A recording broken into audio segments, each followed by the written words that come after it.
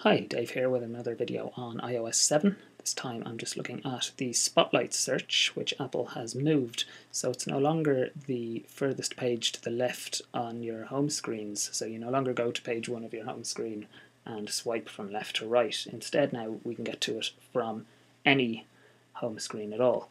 And the way we do that is with VoiceOver turned on, at least we put focus on any app on the screen apart from those in the dock.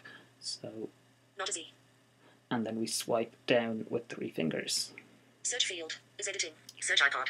And then that will bring up the search field as normal. So we have our search field at the top of the screen. The bottom third of the screen is our keyboard, and then in the middle part of the screen is where our search results will appear. When your search results area is blank because you've cleared the text or you haven't started typing, you can dismiss it by tapping that middle section. Dismiss search. Dismiss search. Downcast. iTunes Store.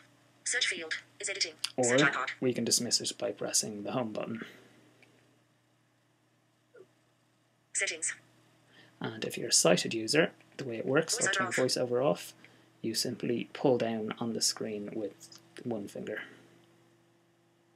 So kind of like the pull to refresh gesture that you'd have in some apps.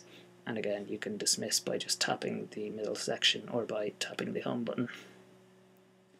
And that's pretty much the Spotlight in iOS 7, so the actual function of it hasn't changed. It's just easier to get to now from any home screen. You don't have to go all the way back to page 1 and then swipe left. Thanks for watching.